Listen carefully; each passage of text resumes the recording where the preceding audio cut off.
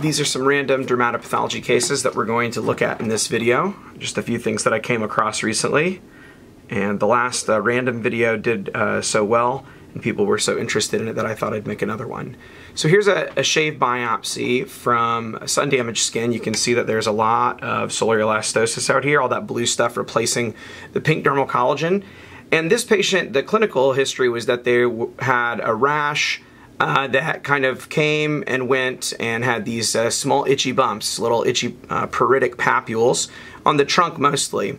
And here's a biopsy of one of these papules. And what you can see right away, you can see how it's a small kind of discrete lesion that would correlate to a small bump on the skin. And there's a lot of fluid that's kind of pushed the epidermis, the epidermal keratinocytes apart. If we go closer, we can see that the reason that fluid is filling the space here, this is not really like spongiosis. In fact, this is the epidermal cells are falling apart. They're becoming acantholytic. And then fluid, this is just some serum kind of fluid that's seeped up in here and filled in the space. So acantholysis is when the spinous layer of the epidermis falls apart, and basically the keratinocytes lose connection with their neighbors. Their desmosomes, those spines that hold them together, kind of get stretched or pulled apart or broken down for a variety of different reasons. And what happens is that the cells become detached and loose. And you can see here it's starting. At the very beginning it can kind of look a little like spongiosis, but then what happens is the cells break free and the keratinocytes kind of curl up into a little ball. Their cytoplasm gets more dense because because it's not stretched as thin, and so they have this rounded kind of very pink appearance like that. And you can see that where they've become detached from their neighbors, those cells are also kind of rounded and smoothed on the edges. And so that rounding of the cells is because they don't have the tension of being connected to their neighbors and pulled kind of taut by those spines that are usually connecting keratinocytes in the epidermis. So that pattern is called acantholysis, and it's really important not just for this disease, which is Grover's disease, we'll talk about in a second, but it's important for a lot of different diseases. So it's important to recognize the pattern of acantholysis in dermatopathology. And then additionally, some of the acantholytic cells up here are beginning to die and break down, and what's happening is the nucleus, instead of being kind of large and open and kind of pale purple, has become very dark and like almost dark purple to black in color almost, and very condensed. And so these cells, this process is called dyskeratosis, and it kind of looks to me a lot like parakeratosis, but when you see it in the setting of acantholysis, we call it dyskeratosis. And it takes kind of two main forms. It takes the one form where the cells are kind of thin and stretched out, and those cells are called grains because they kind of look like, I guess, like grains of wheat or other types of grain. Old school dermatopathologists had a very active imagination, I think. No offense to them. They basically created this field, but in any case, they came up with a lot of names that sometimes sound funny to modern day dermpaths. And then the cells over here that are kind of more rounded are called corps rond, and that's my bad attempt at doing the French, which means round bodies. And so grains and corps rond are the two types of dyskeratotic cells you see. So in this setting, where we have this solitary itchy little bump with acantholysis and dyskeratosis, and this patient has a history of a rash that's kind of coming and going, particularly on the trunk, and itchy little papules. That's a perfect history for Grover's disease, or transient acantholytic dermatosis, which often presents as an itchy kind of papular rash, usually on the trunk. They oftentimes will have a little bit of infiltrate underneath them, including some eosinophils. And I kind of speculate that maybe that's part of why they're so itchy and bothersome to the patient. So that is Grover's disease. Let's look at one other example of that.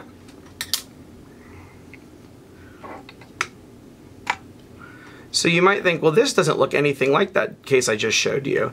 And in fact, it is kind of a different, more subtle pattern of Grover's disease, but I see this often, and I think it's good to recognize because sometimes you'll kind of just catch these changes a little bit on one section, and if you cut deeper, you'll find it. So anytime they're looking clinically for folliculitis or something with a kind of itchy, papular, bumpy little rash, I always keep Grover's disease in mind because it can be tricky to find. But here, the clues, the most important clue is look at the granular layer. The granular layer is very thick and very hyperchromatic. It's very purple. So look over here at the normal skin. The granular layer is a very thin little purple line with these purple keratohyalin granules. It's a very thin layer of purple granules in 1 or 2 cells, kind of thick at the top of the spinous layer. It divides the spinous layer from the corneal layer. But when you get over here, that layer gets very thick and you have lots of enlarged cells with big, thick purple granules. You can see those increased granular layer in a lot of different processes, but when I see it as a little focal area, particularly when I start to see some stuff that looks like parakeratosis or maybe dyskeratosis, and I start to see some cells that are starting to fall apart and get acantholytic, to me that's a good sign that you're dealing with Grover's, and if you cut deeper, a lot of times you'll see it. I think though, honestly, in the right setting, even changes like this are compatible with Grover's disease in my opinion. And down here in the dermis, again, look at this little infiltrate of lymphocytes underneath the lesion. And again, often if you go closer, you'll find occasional eosinophils. You don't have to have them, but you'll often find them. Maybe this one doesn't have any. And look, we cut a little deeper and what happens? You're starting to see the cells falling apart and rounding up and becoming acantholytic, and then they're starting to die and turn into dyskeratotic cells. The corond right here, and then some little grains up there. So another more subtle example of Grover's disease. All right, so let's show something different. This is an ulcerated lesion from the ear of an elderly patient. And right here what we see is really thickened epidermis with a little bit of scale and crust on top, serum and parakeratosis. So the first thought that I had when I see this on the ear, an ulcerated nodular lesion, is chondrodermatitis nodularis helictis. And that's a kind of a reactive condition that can mimic a squamous cell carcinoma clinically. It can look like a little ulcerated red bump or nodule on the ear, often on the helix or the antihelix. And the thought is that it comes from ischemic change from pressure. It's usually in older patients, and the pressure causes ischemia, and the cartilage starts to die, and the dermis starts to die in a focal area underneath the skin, and then you get reactive epidermal hyperplasia. So that was my first thought. But this is one of those times where I'm not so sure that I'm right. So here you can actually see there's cartilage, but we have some other unusual changes, and although I'm not exactly sure why this is happening in this particular case, I think there's a couple interesting microscopic points, so I wanted to share it anyway. So here we do see that there's necrosis over top of the skin, and it goes down all the way to the underlying cartilage. So this is the cartilage, the hyaline cartilage of the helix, and you can see how it's got areas at the edges where it's kind of pink, and the cells are starting to die, so it's becoming, it's becoming degenerated and partially necrotic. So all of that would fit well with CNH, but the couple of things that don't fit well with chondrodermatitis nodularis helictis is this. We've got huge collection of neutrophils, these little tiny kind of multi-segmented nuclei. Those are neutrophils, and they are breaking down and being destroyed and turning into karyorectic debris or nuclear dust. So this finding here is almost like an abscess. So I've personally never seen a case of a CNH that became abscessed before, although I suspect that perhaps that's what's happening in this case. And when we look around a little bit more, we find, in fact, that this is an infectious process, at least partially. Now, whether the infection caused the process or is a secondary phenomenon is hard to say. But when you look, these little purple nodules here, these are colonies of cocci bacteria. And they're a little bit hard to get to show on a video, but let's try. When I focus in and out, you can see that this little collection is composed of tiny, tiny little dots. Those little dots, each of those little tiny dots is a cocci bacteria.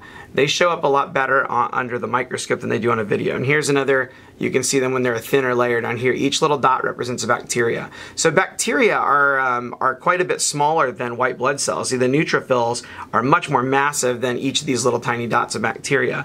And you can see that there's layers, there are little collections and colonies of cocci bacteria right up here against the cartilage.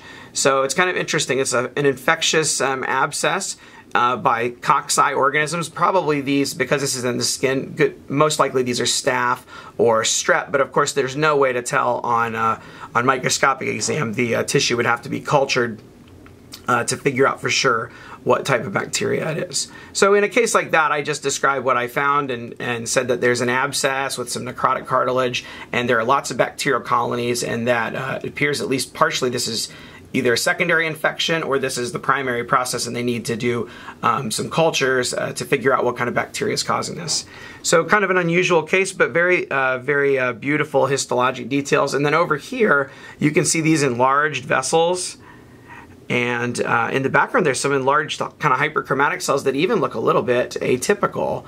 But these are actually, this is granulation tissue, so kind of a reactive tissue repair change that's, it's basically early scar formation that's happening around the abscess. You've got these large, or these dilated capillaries that have thicker walls and they have plump endothelial cells.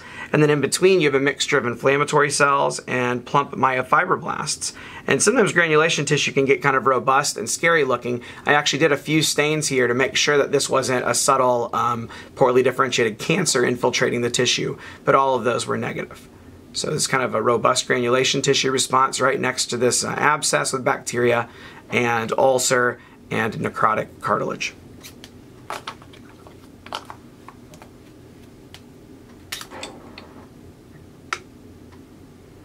So here's a nodule on the arm of a patient, and it was clinically thought to represent either a cyst or lipoma or some other sort of skin tumor. And what you can see actually is it's this large nodular aggregate of cells with dead material in the middle, this dead pink stuff. And looking closer, these cells are histiocytes. And in particular, not just regular histiocytes, but actually multinucleated giant cells. And the reason the multinucleated giant cells are there is because there's foreign material. Each of them, you can see they're ingesting little fragments of pink stuff. So that's dead keratin material. So keratin is great on the surface of our skin, but once it gets down in our dermis or our deeper tissues, the body does not tend to like it very much. And the immune system is activated against it and usually forms this really intense foreign body granulomatous response to try to remove the keratin. So each of these little spaces here, these are from where keratin, some of it's kind of washed out or fallen out during processing and cutting. But these are each multinucleated giant cells, which are basically a form of histiocyte or a macrophage, and they're trying to clean up this keratin debris. And that's just a really extensive, exuberant foreign body reaction to keratin. So usually when you see this, it's because there's been a ruptured cyst or hair follicle nearby. This is a pretty exuberant example of a granulomatous, or we can call this a keratin granuloma if you want to have a name to give it. And here in the middle, all this dead stuff, this isn't necrotic tumor or anything worrisome like that. Instead, see all these little flaky things? Those are all dead keratin flakes, just like you'd see on the surface of the skin. So again, this is what you would see in the middle of a follicular cyst in the skin, or what people sometimes call epidermal inclusion cyst, or surgeons call incorrectly sebaceous cyst. So I'm not trying to point out the surgeons, but I think they're the only people that I see ever say, oh, it's a sebaceous cyst. It's not actually anything to do with sebaceous glands. So all of this is histiocyte, and look, there we go. When we look around, you can find here's the cyst. And the cyst is lined by a stratified layer of squamous epithelium, just like the skin surface. You know, if you didn't know any better, I could tell you that this was the top of a skin biopsy, but it's actually down deep in the dermis here. So this is a stratified squamous epithelium. It's benign, and it's got nice, loose, flaky keratin over the top of it. And so that keratin in the middle of the cyst, you can see it better from low power, all that stuff from the middle, if the cyst ruptures, it spills out into the dermis, the surrounding tissue, and then creates this really robust host response. So keratin granuloma from a ruptured cyst.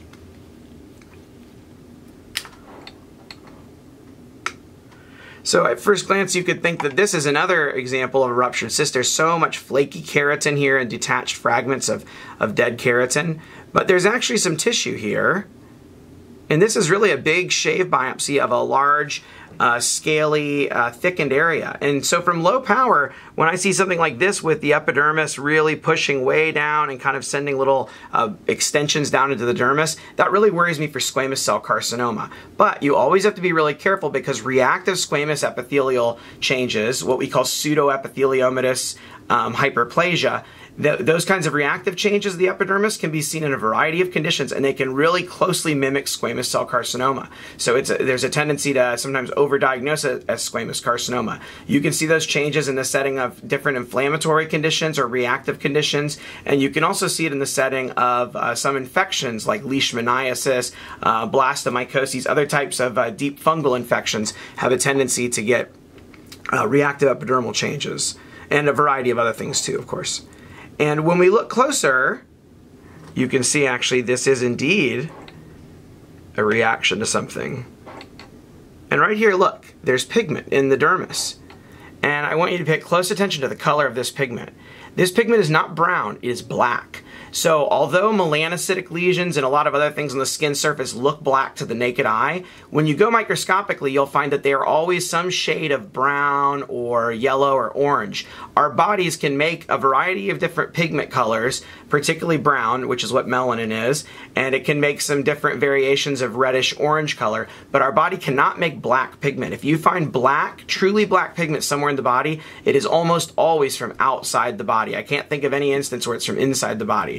And there's a variety of different things, you know, that you can see this from. You can see it from amalgam, from dental fillings that happen to get implanted into the gums or the oral mucosa. You can see this black stuff in the lungs, which is carbon. That's from breathing in pollutants in the air, particularly if you live in big cities, but almost all of us have a little bit in our lungs. You can see it from different types of metal that gets deposited in the skin. Some people drink colloidal silver because they believe it has magical health properties, and I would advise against that. It's probably not a good idea, because what it'll do is turn your skin blue looking, because it'll put black pigment in there that then makes the skin look blue to the naked eye. But this is none of those things. This is something much more common, and this is actually tattoo pigment. So this pigment was put here on purpose. That's black tattoo pigment.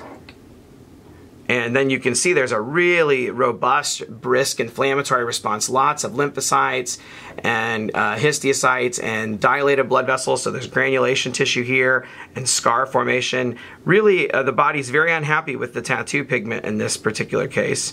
And if I can find it, here it is. This is not just a black tattoo. This is a multicolored tattoo. And this is red tattoo pigment. This really bright red. It's kind of granular under the microscope. It's hard to get that to show up on a video. I'm going to try to here. You can kind of see it's refractile and red. So that's red tattoo pigment. And red tattoo pigment tends to be the one that is most likely to cause an allergic, an allergic response to the tattoo, or an immune response to the tattoo. It doesn't do that for everyone, of course, but it is the most common offender. And red tattoo pigments are often made from cinnabar, which is a kind of the ore that mercury is made from. So it's different than metallic mercury, but it is related to mercuric compounds. But in any case, it tends to stimulate the immune system a lot in some people. And in the clinical history was that this patient had a tattoo, and it was the red areas of the tattoo in particular that were getting really inflamed, and they were getting thick and scaly because the epidermis was overgrowing and reacting to the underlying dermal inflammatory change. So I don't see this very often, but from time to time we'll see really extensive tattoo reactions. And sometimes they can, really they can mimic a squamous cancer. I've seen one that had really abundant lymphocytes going into the epidermis that looked like mycosis fungoides. And obviously with the history, it's real easy to avoid those problems, but or those misdiagnoses. But keep your eye out for tattoo pigment. That's what black tattoo looks like, and red tattoo. And this case is a particularly exuberant example of a tattoo reaction. So I'm not saying you can't get a tattoo. That's between you and your doctor and your tattoo artist, but do keep in mind that occasionally they have side effects. All right. Here's a nice example of a seborrheic keratosis. There's kind of this thickening of the epidermis, and it's covered by orthokeratin, not parakeratosis. And you could draw kind of a line right underneath it. It's kind of, or run a string underneath it from one end to the other. It's got a very flattened bottom. That's a helpful clue for seborrheic keratosis. And I cover the features more in one of my other videos. And you tend to see these little horn pseudocysts. Here's another one over here. Those are nice clues for seborrheic keratosis. So no problem, right? Well, you can see that someone's used a marker to point out something on the slide, and so that's always a good clue. Unfortunately, slides do not come to us in the pathology lab pre-labeled like this. We have to still look at them without anyone, without any marks coming that show us where the cancer is. But here's a really subtle example of a tiny little superficial basal cell carcinoma who's kind of hitchhiking a ride underneath this seborrheic keratosis. Now, this is probably just an incidental finding and has probably been cured just by this shave biopsy. I imagine this won't cause any problems for the patient. But it's an important point to remember that just because you find one diagnosis on a slide doesn't mean that you should stop looking. I always try to keep my eyes open for subtle melanoma in situ at the edge of a basal cell carcinoma biopsy, or little areas of basal cell carcinoma in biopsies or excisions for other things. But you can see these cells have a little bit more atypia, kind of a basaloid appearance, some palisading around the edges, and they've got that clefting artifact and that kind of loose mucinous stroma underneath. So basal cell carcinoma, kind of hitching a ride underneath a big benign seborrheic keratosis.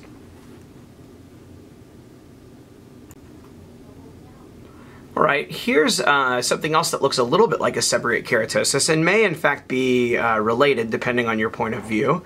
This is a solitary lesion from the face and it's a shave biopsy. And you can see that it's got that pink appearance that's kind of like a seborrheic keratosis made of pink keratinocytes.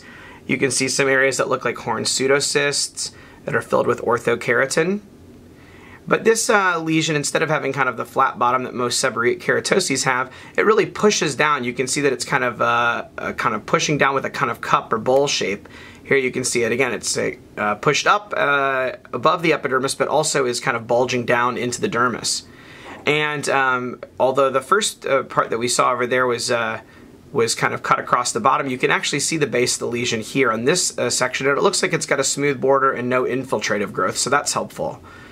And when you look closer, some of the spaces are artifactual, unfortunately, but when you look closer here, what you find is this really unusual pattern. The keratinocytes are making these little tiny whorled balls. You can see that each individual keratinocyte cluster, they're kind of swirled together in these little balls or whorls. And these are called squamous eddies. And you can see these in irritated seborrheic keratoses, but when you see something that looks like a seb and is pushing down into the dermis with kind of a cup-shaped or bowl-shaped profile, and then it has lots of these squamous eddies, the other thing you can think of is what's called an inverted follicular keratosis. And the reason it's called that is it tends to be centered on hair follicles. And I think that's probably what we're seeing right here is a portion of the follicle that's kind of been replaced by this tumor. Or maybe even here, maybe there's kind of more than one branch of the follicle that's got this tumor growing in it. And these are benign tumors.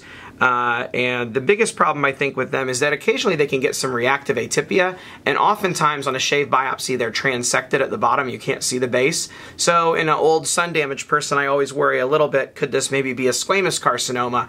And if I am uncertain or I feel there's kind of some atypia there, I might occasionally say, well, keep an eye on the patient, and if it grows back then you need to go biopsy it again. Or if I'm really worried, I'll tell them, well, I just really can't tell, and please do a small re-excision. So that's how I handle that issue. Everyone has their own way of addressing atypia and uncertainty when we run into them in Dermpath. But I try to be as definitive as I can, but sometimes we just can't know if we can't see the whole lesion. But these are really pretty. I really like these kind of squamous whorls and eddies. And I think that's a very beautiful pattern that you can see where the squamous cells kind of swirl around. And it could get confused potentially, I guess, with keratin pearls that you often see in squamous cell carcinoma. The biggest difference is that here these little whorls and balls are in the middle of the tumor itself. They're kind of up in the epidermis or in the protrusion of the tumor from the epidermis, whereas keratin pearls in squamous cell carcinoma usually are kind of individual invading nests of keratinocytes down in the dermis, kind of separate from the main tumor mass. But again, look at that. You can just see each one of these little discrete swirls or whorls or eddies of keratinocytes. So again, from low power, kind of looks like a seb but growing down, often centered on a kind of a follicular opening here, and has those little squamous eddies, inverted follicular keratosis, or IFK as we often abbreviate it. We like to abbreviate names in Dermpath. All right.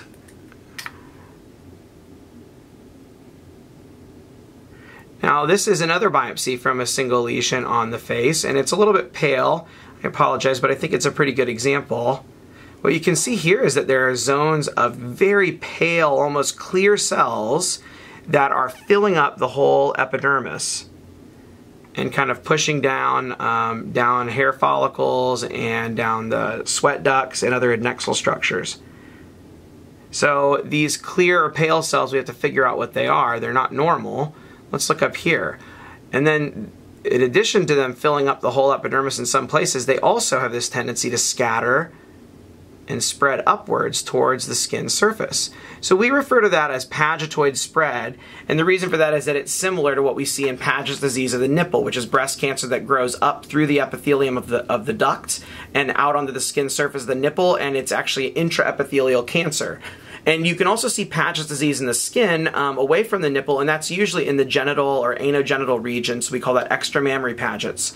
So other things that have that same scattered, single scattered atypical cells that are spreading up into the epidermis, there are three main things and then a few others, but the three main things are Paget's disease, whether of the nipple or extramammary, looks pretty much the same. Number two, melanoma. Melanoma often has pagetoid spread of melanocytes. And then number three, squamous cell carcinoma. And so we see these things a lot where we have a biopsy with pagetoid spread. By far the most common thing I see pagetoid spread in is actually squamous cell carcinoma. But a lot of people forget this. They focus on Paget's and melanoma. But squamous cell carcinoma, at least in my patient population of older white patients who've been sun damaged, many of them, we see squamous cell carcinoma so much more commonly. Even though we do see quite a bit of melanoma, actually. So when you have pagetoid things, you can do immunostains to try to sort them out. So you could use something like Melin A or MART1 or SOX10, which are melanocytic markers, to look and see if these are melanocytes. You could use a stain like cytokeratin 7, which is a low molecular weight keratin that usually is negative in most squames and strongly positive in Paget's disease. And then if you've ruled those things out, what you're usually left with is squamous cell carcinoma. P63 is a good marker for squame if you want to use something, or P40. But here's an easy clue to find that you're probably dealing with squame. If you have the full thickness of the epidermis filled by atypical cells, that's almost always, not always, but almost always going to be squamous cell carcinoma in situ. So if I just see an area with pagetoid spread, I often have to do immunostains. If I'm in the genitals or the nipple, or if I have any doubt about melanoma, then those are times where I'm going to do immunostains probably regardless, just to be sure. But here you can see really nice example of squamous cell carcinoma in situ with pagetoid spread, and notably this is an example that has really prominent clear cell change. So these are probably glycogen-filled squamous cells, and we can see this sometimes. Squamous cell carcinoma can become clear cell. You can also see clear cell change in basal cell carcinoma and a wide variety of other tumors.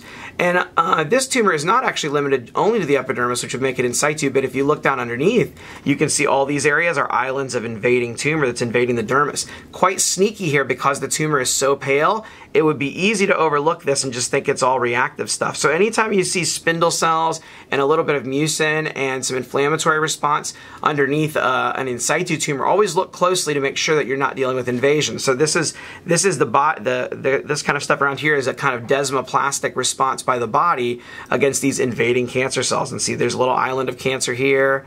This is cancer here. Some cancer here involving a sebaceous gland. So it can be very, very tricky to see. And if you have any problems with it, you can do a keratin or, again, a P63 or P40 to look for the invasive, subtle invasive component in squamous cell carcinoma like this. So again, beautiful example of clear cell squamous cell carcinoma. This is the in situ area. We just saw the invasive area. And then, again, this also has some cells with that upward scatter, so what we call pagetoid spread. So a nice example of several different features here in this unusual pattern of squamous cell carcinoma. All right. Here's kind of an oddity, but it's something I like.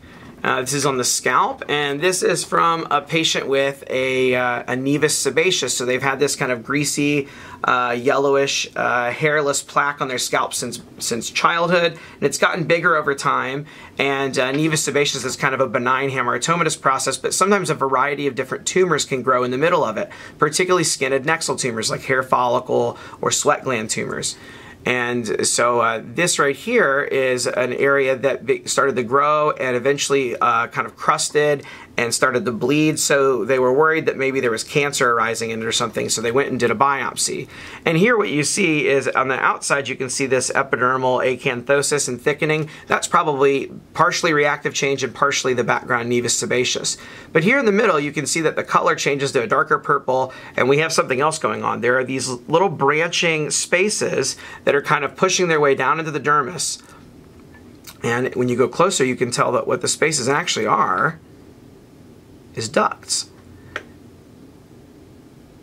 So see here in these areas, they become very similar to sweat ducts. They have a lumen, a empty space in the middle that actually has a little bit of pink sweat secretion in it. So these are sweat ducts here, and they are lined by a double layer of cuboidal to columnar cells. See, there's kind of an outside, oops, I'll move down a little bit. It's kind of an outer basal or myoepithelial layer, and then an inner apical layer, and then there's that secretion in the lumen. So that's what when they get kind of compressed at the base, they look like sweat ducts. But as they go up, you can see that they become dilated and they kind of branch, and they eventually empty all the way out onto the skin surface. See, there's the surface of the skin, and then there's a bunch of scale and crust and kind of debris up there. So these dilated kind of frond-like branching spaces that are lined by a double layer of cuboidal to columnar epithelium and are of sweat duct derivation, that's one feature. And when you have these branching spaces, what happens is in the middle you get little islands, little finger-like projections of tissue that get kind of caught in the middle, and when we cut through it, it looks like they're little stranded islands. They're actually like little papillary structures, but papillae, when you cut through them on a tissue section, they end up looking like little islands. So these little islands or papillary structures here are stranded in the middle of these cleft-like or these frond-like branching spaces, and in the middle, the middle of the island, this is basically the dermis. Little islands of dermis caught in the middle of these papillary structures. You can see that there's a bunch of inflammatory cells, and particularly these cells are, let's see if I can get them in focus, plasma cells. They have a very kind of amphiphilic bluish purple cytoplasm. They have that very speckled kind of clock-like or cartwheeling, or there's a lot of different names for it, chromatin pattern. They're like little purple blobs here at each nucleus. It's hard to get it in focus at this power, I apologize. We'll go up maybe to 40x. Let's see. Here you can see the chromatin better here. So there's those little speckles, or people think they look like the numbers around the face of a clock. Those are characteristic of the chromatin pattern of plasma cells. And then the other thing that you'll see in plasma cells, if we get a good section, is that they tend to have this little pale nodule, or this little pale area right next to the nucleus. And that's called the perinuclear Hoff, and it's a Golgi apparatus that is needed to transport all of the immunoglobulins the plasma cell is making out into the body, so that it can be released into the circulation. So anyway, there's tons of plasma cells here in the middle of these islands, and so you have those frond-like spaces, double cuboidal lining, and a bunch of plasma cells. This is called Syringocystadenoma papilliferum. That's a long name, so we call it SCAP, S-C-A-P. SCAP is an easier way if you don't mind using an abbreviation. But Syringocystadenoma papilliferum is a benign sweat gland proliferation that often arises on the scalp in the middle of a nevus sebaceous. So kind of a cool pattern and an interesting thing to know about. Now, here is a biopsy.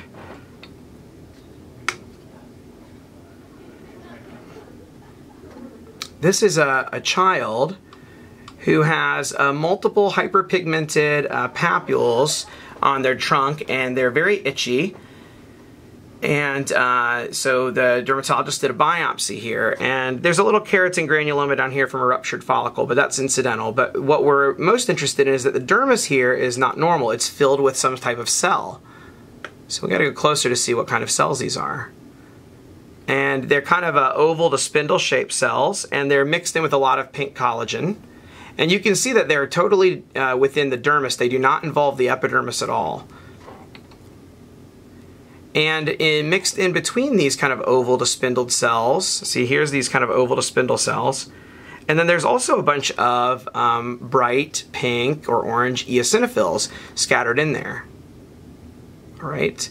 So whenever we see an infiltrate in the dermis and then eosinophils and it's a child, we always think about Langerhans cell histiocytosis. That's one thing.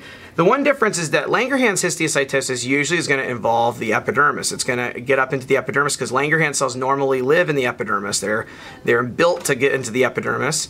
But this infiltrate is filling up the dermis and not involving the epidermis. And then when you look closer at the cytoplasm of the cells, what you can see is they have a very finely granular texture to them.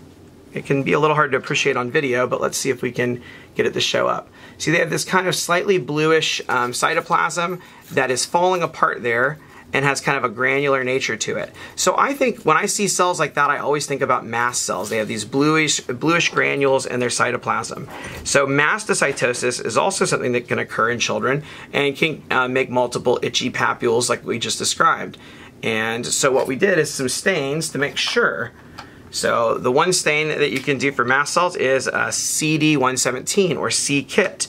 Now, word of caution, C-KIT will stain mast cells beautifully, but it's not specific. It will stain a lot of things. Melanocytes and lots of other things can be positive for C-KIT. And here's a beautiful example. There's strong diffuse staining of all of these mast cells in the dermis. Beautiful. Very nice. You can also use mast cell tryptase, which is a little bit more specific, so that works pretty well too. Or you can even use a Giemsa stain, which will highlight them. But wait, what about these CK7 positive cells up here in the epidermis? We said that there were no cells in the epidermis. See, these are background melanocytes, normal melanocytes that are in the background of the skin. So again, remember that normal melanocytes and a lot of melanocytic lesions will express CD117.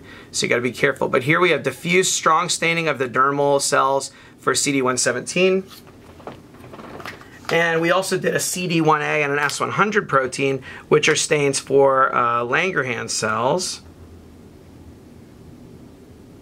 And you can see, sorry, this section's upside down, these cells in the middle of the epidermis, those are actually Langerhans cells there. And then the ones along the base of the epidermis, those are melanocytes. So those both express S100. So we've got a nice normal positive internal control.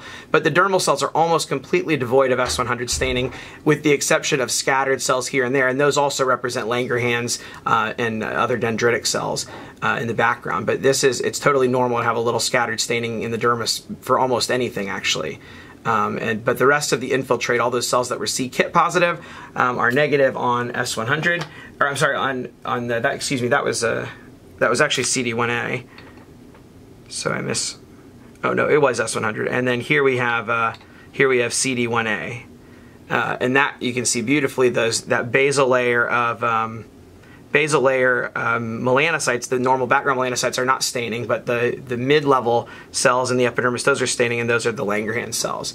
So S100 will stain Langerhans cells, but also melanocytes and some other things, whereas CD1A pretty much only stains Langerhans cells in the skin. That's about the only thing that it stains, both normal and neoplastic Langerhans cells.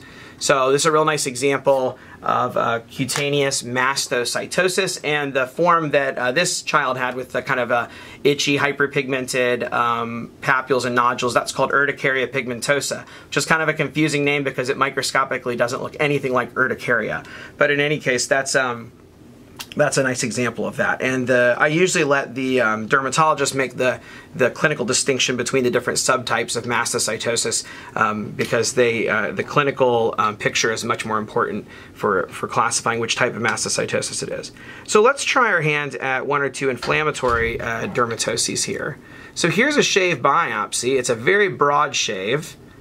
And you can see that the epidermis normally would be kind of like that, but here the epidermis gets really thickened. And it's not the whole epidermis that's thickened, but just individual areas. That's thick, that's thick, that's thick, that's thick. So we have these areas of really marked acanthosis, and then in between the epidermis is kind of more or less normal in thickness. And on the surface there is a lot of thick keratin, and most of it's orthokeratin, meaning it lacks nuclei. You see there's a few little bits of nuclei here and there, so a bit of parakeratosis, but really it's kind of this dense, compact orthokeratin. And look at these dilated blood vessels here. This is a clue to us that we're probably on the lower leg, and that's where we are. This is actually from the shin.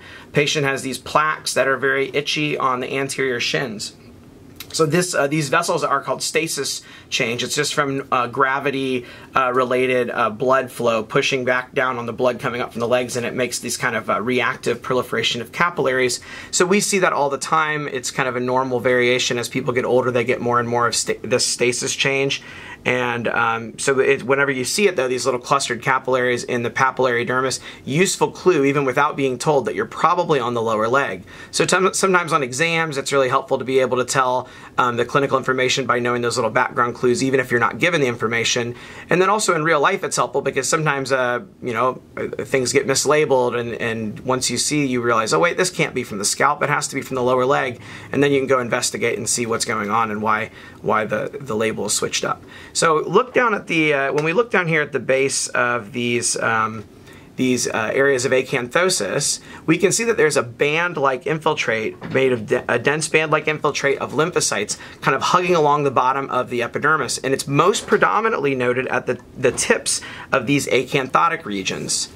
And when we go even closer, we can see that this is actually a lichenoid infiltrate. It's not only a band of lymphocytes, but it's a band of lymphocytes that's kind of chewing up and destroying the basal layer. So normally there's a real clean division between the basal keratinocyte layer and the dermis, and that's the basement membrane. But here the basal keratinocytes and basement membrane are being destroyed by the lymphocytes. And what's being left behind are these little bubbles, these vacuoles. We call those vacuolar change or liquefactive change, and then little pink blobs which represent dying keratinocytes. See, there's a little pink blob there. So you can call them cytoid bodies or savat bodies. There's a bunch of different names for them, but they basically represent dying keratinocytes that are dying here because of the lymphocytes that are attacking the basal layer. So again, see, dying keratinocyte, you can even see its retained nucleus there. You can see all these vacuoles, and you can tell that the line between the dermis and epidermis is very blurred and difficult to distinguish. So that's the definition of an interface change, and when there's an interface change with a thick band of lymphocytes, we call that lichenoid interface dermatitis. So here on the anterior lower legs, itchy plaques and papules and nodules that have a really thick acanthotic epidermis and then a band-like lichenoid infiltrate underneath. This is called the hypertrophic variant of lichen planus. So hypertrophic lichen planus is usually on the lower legs, and it usually has not only a lichenoid band,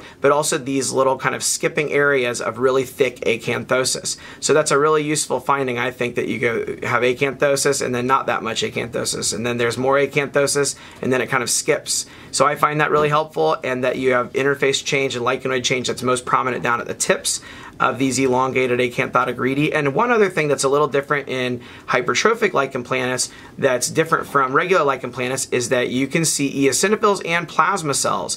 Those are usually not very abundant in regular lichen planus, but we often see them in the setting of hypertrophic lichen planus. So there's an eosinophil right there, and here's a plasma cell. See his little pink perinuclear Hoff there. So that's a really nice example of hypertrophic lichen planus, and occasionally they can present as kind of solitary lesions on the lower legs and not be as diffuse and rash-like, and we'll get biopsied because they can mimic a basal cell carcinoma or squamous carcinoma clinically.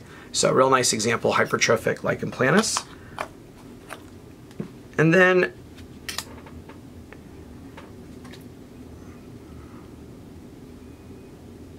here's a punch biopsy. And this is from the abdomen, and this is an area of kind of thin, atrophic looking skin that's kind of thin and papery.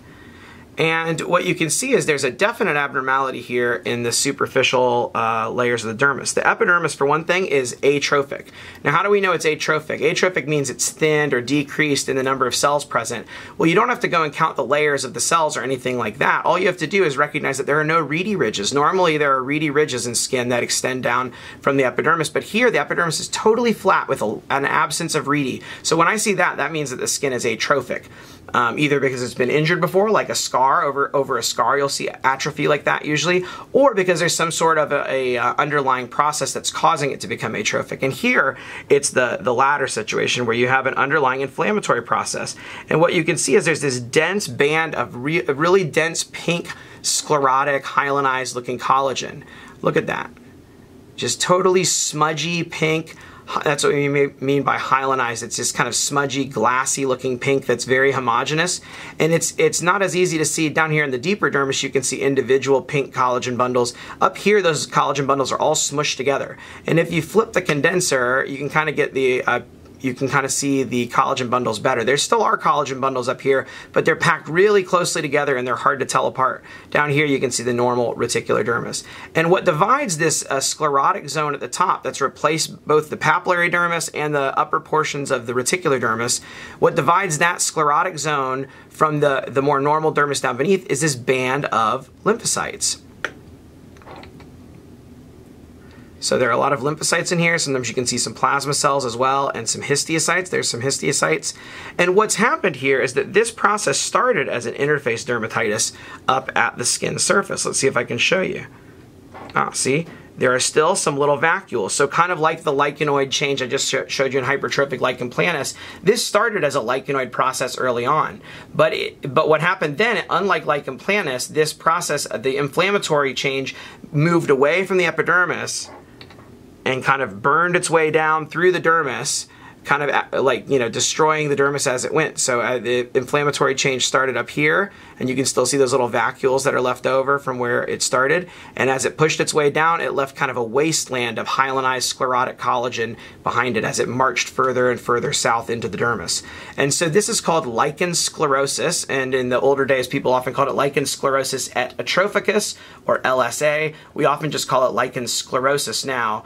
And it's one of those many diseases in dermatology that has the lichen name, and those can be quite confusing because they have don't always show lichenoid change microscopically. But anyway, this is one that often does start lichenoid, but by the time it's biopsied, usually the lichenoid infiltrate is much deeper down, but it's left this very distinct band of pink collagen. So the most common place to see this is in the genital region, and particularly of women, but you can also see it on the penis, where it's called balanitis xerotica obliterans is the fancy name for it there.